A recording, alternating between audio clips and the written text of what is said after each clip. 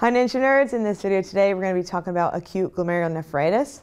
And if you do like this video, why don't you go on over and head over to ninjanerd.org. That's where we have our notes and illustrations for all the lectures we put up here on YouTube.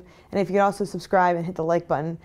Actually, go down and leave me a comment because I really like to read them and I do respond to you guys as much as I can. But let's get started with acute glomerulonephritis.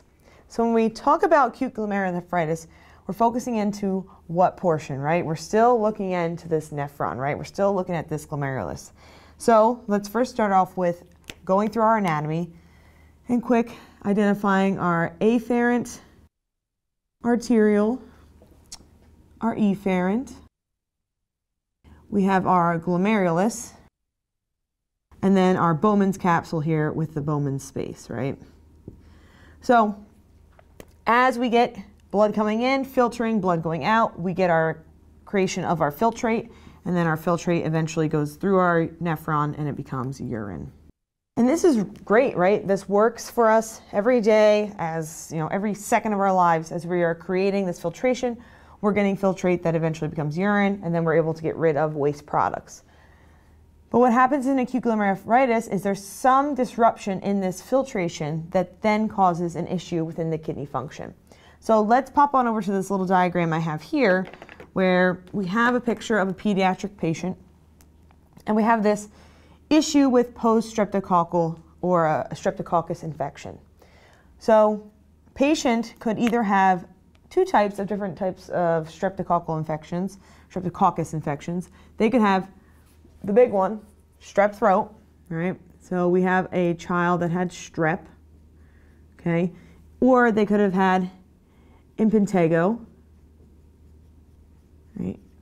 And they got this little rash. And approximately 2 weeks after, when it's been untreated, they may come in and talk to us and say, I don't know, my kid's having an issue going to the bathroom, or it's really dark urine, or they aren't acting right. The kid may say something like, I'm just really tired, I don't feel good, anything like that. And we need to understand, how does a post-streptococcal infection or a streptococcus infection cause an issue in here? So let's think about it really quickly. Patient is infected by bacteria, a streptococcal bacteria, right? This streptococcus bacteria is a mean guy, right? And he wants to cause issues, right? And our immune system says, uh-oh, we have an intruder, this isn't great. We got to start making our antibodies, right? We want to fight this infection, and that's great, right?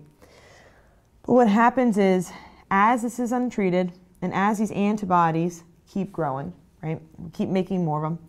They come through our glomerulus, down into here, and start embedding themselves. Right? And that's going to cause a problem. Why? Let's remember that within our glomerulus, right, we have our fenestrated capillary, those little areas that are allowing for filtration. We have our glomerular basement membrane, this blue part here, which is our GBM. And then we have our podocytes that have the little slits in between that are allowing for filtration. And they are supposed to be able to help us block white blood cells, red blood cells, and protein, right? So things that do get through are amino acids, glucose, electrolytes, BUN, creatinine, all that stuff is getting passed down to the urine because it's waste.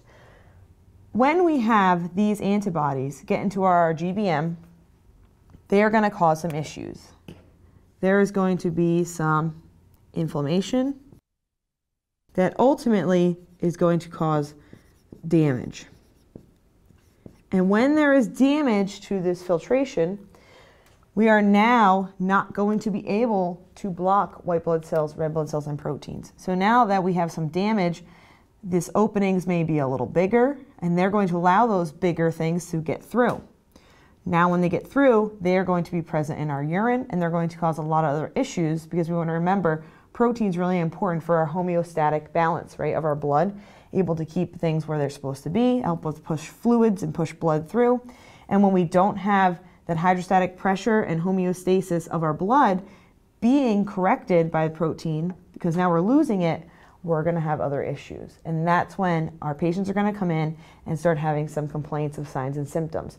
So what are some of the signs and symptoms of acute glomerulonephritis? Now we have a patient coming into us and they're going to have some complaints, right?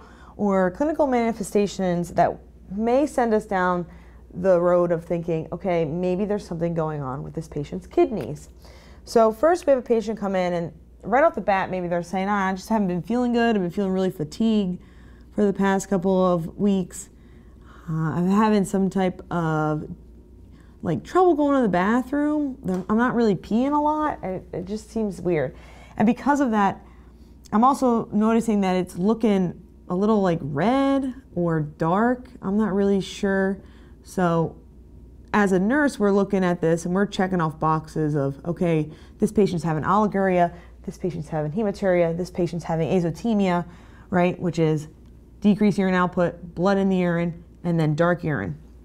And then they're gonna say, also, I don't know, I just really, something feels like wrong. Like I just don't feel great. So we take their vitals, and one of the things we might see is an increase in their blood pressure.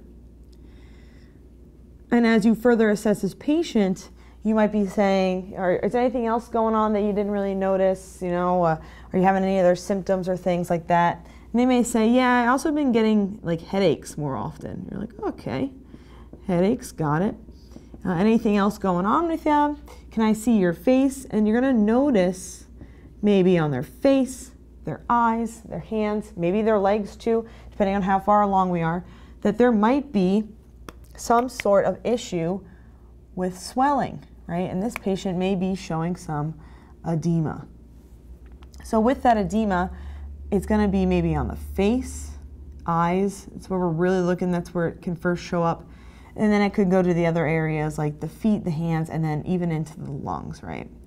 And that's where we can ask them if they have any other issues going to the bathroom, you know, are they having any issues, are they on any pills, any extra medications that might be causing this, any changes in medication. And that's when we're gonna move into our diagnostic tests, because as we look at these clinical manifestations, are they really, if you didn't know what this video was about and you weren't here to figure out, you know, what glomerulonephritis is, if you're looking at these, it could tell you a little bit of, okay, we're honing in on the kidney, but there's not much else to it, right? So we start taking our diagnostic tests. We go in to get some blood work, right? And when we get some blood work and we're looking at this patient and we see a cluster of things that are talking about urine and blood pressure, we can start to think about filtration, right? So this patient is having an issue with their glomerular filtration rate. There's been damage to the glomerulus, right? So we get this blood work back and we're going to see a decrease in that GFR, right? Let's think about it. There was a irritation, damage, inflammation to the glomerular basement membrane. Because of that, there has been an issue with filtering. Because of that issue with filtering, we're now seeing things that are going on within the kidney. One of those is a decrease in the filtration rate. So if the GFR is down and we're not filtering the way we need to, that means we're going to have an increase in what? What are the things we start looking at? We start seeing an increase in the waste products, right? The BUN and creatinine are going to be high. There might even be an increase in the potassium because we're not filtering out properly. When we're not filtering out properly the things that we need to, like our protein and our red blood cells and our white blood cells, and they're able to fit through those damaged areas into the nephron, through and out through the kidney and then becoming urine, we're going to see that in the urine. So what's going to be going on with the urine? We're going to be seeing things like proteinuria, right? We already said it, there's going to be other things like hematuria, azotemia, and because of all of this, it's going to tell us that there is an increase in the urine specific gravity, right? And this is where maybe offhandedly, we may or may not do this test until we get a little further down the line, but this patient may say, yeah, a couple weeks ago, maybe like 10 days ago, I thought it was a sore throat, but it kind of went away. And that's where we can get a titer, right? So if you guys remember anything about going into nursing school or even getting out to clinical floor, you actually can get some blood work done prior to see if there's any type of updates that you need to your body, right? And one of those we can do is a titer. A titer is going to check for antibodies. Certain tests check for certain different antibodies. There is one called the antostreptolysin titer. It's also known as the ASO titer. And this titer is going to check for the streptolysin, right? It's going to tell us that if it comes back positive, there was a recent infection, and we are positive for these antibodies within our blood, meaning that this recent infection could have caused issues, and that's where we start to think, okay, this patient has a positive ASO titer, right, that has to do with a recent streptococcus infection. Because of that, they also are having a decreased GFR and all these issues with their urine and their blood work. This is where we start to think clinically down the line of, okay, this patient potentially has acute glomerulonephritis, but every patient that we take care of, just because they have the same diagnosis doesn't mean it's the same care. So now we're going to talk about the treatment and the nursing interventions, and we're going to be taking care of this patient based upon this particular patient's presentation. So let's talk about that now. What is the treatment going to look like for this patient, right? So as we look at this, we're going to start thinking about what does the patient look like and what is the patient presenting with. So generically, if they're having that swelling, right, our goal is to decrease that swelling. So one of the things we can give this patient is diuretics. We're going to pull that water off. We're going to make sure they're not having other issues with the fluid and the edema. If they're having hypertension, we want to bring that down by giving their antihypertensives. And then if they're having any issues or if there is any lingering infection, we can also give them the antibiotics, right? And there's many other things we could be doing here, right? Depending on that patient, if they're having fevers, we can give them Tylenol, any supportive care. But overall, the things that we're going to be correcting in this patient is trying to get that fluid off, making sure that the hypertensives are working for their blood pressure, and then giving them any other supplemental things that they need. If their damage to their kidney is so far that they need dialysis, that is an option. It can be temporary, it could be, maybe a little longer. It depends on the patient, and it's from patient to patient that we need to take the treatment into consideration. But when we look at our nursing interventions, that's where a lot of them, we start to think of those same clusters. We're always getting tested on, we're always getting questions on. We have a patient who's having issues with kidney filtration, right? We have a patient that is having trouble with fluid and urine output. So what is the biggest thing, or one of the biggest overarching nursing interventions we're going to be honing in on for this patient? It's going to be those I and O's, right? And with the I and O's, where's that cluster of all that care we start thinking of? We got to start thinking about those daily weights. With those daily weights, we want to start thinking about, this could be a pediatric patient, right? So their fluids might be a little different. So we're looking at that urine output as well. We're seeing if there's a correlation between the intake and the output and then the daily weights. And for the urine output, the adult is usually the 30 milliliters per hour. For the pediatrics, we're looking at 1 milliliter per kilogram per hour. Okay, a little different there. With the I's and O's, with that intake and output, we're also going to be assessing any type of treatment that we give this patient. So if we're giving them any type of diuretic, we're watching that output, but we're also going to be reassessing edema. We're going to be looking at the edema, so we're checking the feet, the face. Another way we can also reassess the edema is making sure we're listening, right? Auscultating those lung fields. Making sure there's no fluid getting trapped in there, causing shortness of breath, causing issues with our breathing, right? As we reassess, we're also going to be rechecking the blood pressure, right? Those vital signs are very important, making sure we got things going on with our patient. We also want to make sure, especially this could be something that we add up here, is putting this patient on telemetry. If they are having issues with that potassium, we want to make sure that we are checking telemetry, making sure we're having no other issues or arrhythmias with the heart. And then we also want to focus in on that diet.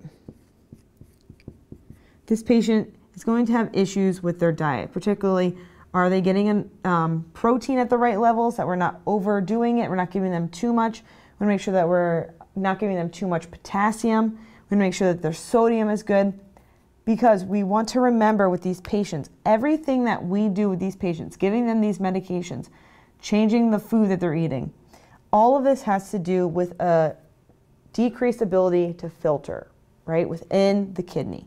So we want to make sure that whatever we're doing and giving to them, their filtering is off.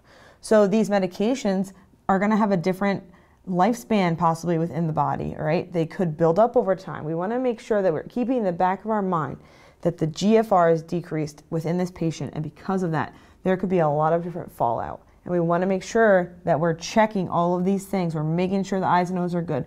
We're reassessing and listening to lungs and checking all the telemetry and checking the diet, making sure that they're eating appropriately, because that's all going to help us get this patient back, because we can reverse this glomerulonephritis if we are treating it correctly. But if it goes on for too long, there could be damage to that kidney that we cannot reverse. So I hope you learned something from this video, Ninja Nerds. I hope it made sense. As always, until next time.